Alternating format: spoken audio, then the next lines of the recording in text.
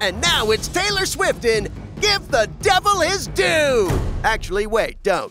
Recently in a concert, Taylor Swift told her fans, please take it easy on my exes. I'm 33 years old. I don't care about anything that happened to me when I was 19. Alluding to John Mayer, who she was dating at that age and wrote a few songs about.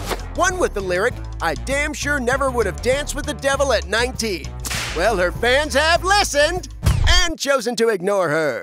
John Mayer's Instagram posts were filled with comments, all from Swifties, all bashing him, saying, I know mom said not to, but we're here. Yes, they're tearing into John. And yes, they call Taylor mom.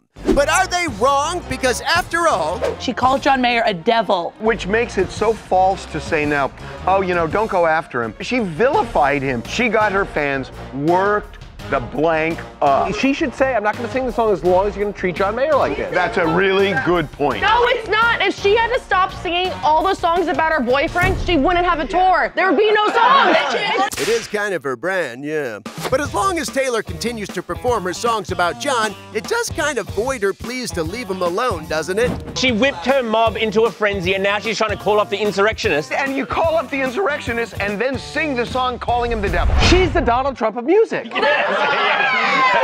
Don't worry. The only thing she'll be indicted for is sending mixed messages. Now, angrily sing a song about John Mayer us? Out of here, Tay!